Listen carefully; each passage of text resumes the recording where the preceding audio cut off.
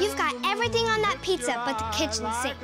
Hey, a great pizza can be a work of art. Did you know the first pizza was made for an Italian queen? Impressive. And mozzarella, tomato, and basil represent the three colors of the Italian flag. That's pretty creative, but it makes sense. Italy is filled with great work. Feel like a tour? You bought plane tickets. No, but I've got this. Try it. Are you sure about this? Hasn't failed yet. Just aim for Italy. All right, here goes nothing.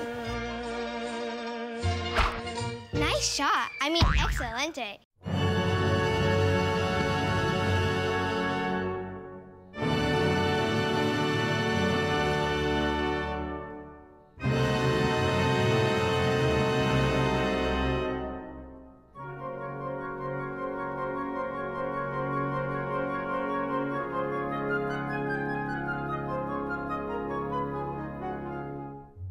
While Venice is known for its gondola rides and beautiful architecture, the true heart of Italy lies in Florence, home to the Uffizi Gallery and Michelangelo's David.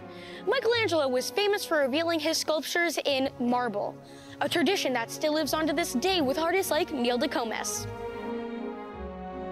Buonasera. Buonasera. Mi chiamo... Io mi chiamo Nilda.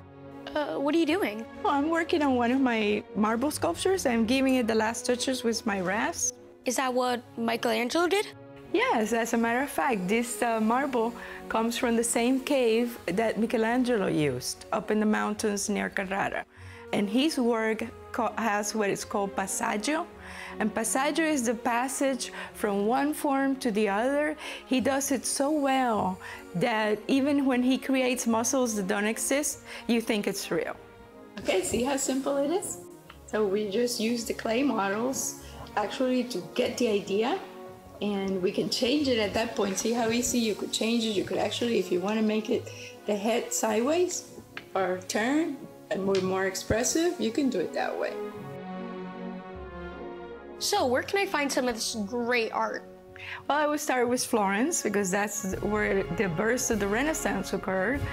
And I would go to the Uffizi and see the birth of Venus. I would go to the Accademia and see the David. Also go to the Duomo, and the Duomo has the famous doors by Ghiberti. So what's the proper way to say goodbye in Italian? Well, if we know each other, we say ciao. But if I don't know you, I would have to say arrivederci. Well, I guess we're friends now, so ciao. Hey, wait, I gotta kiss you too, because that's part of Italian saying goodbye. Ciao. Ciao.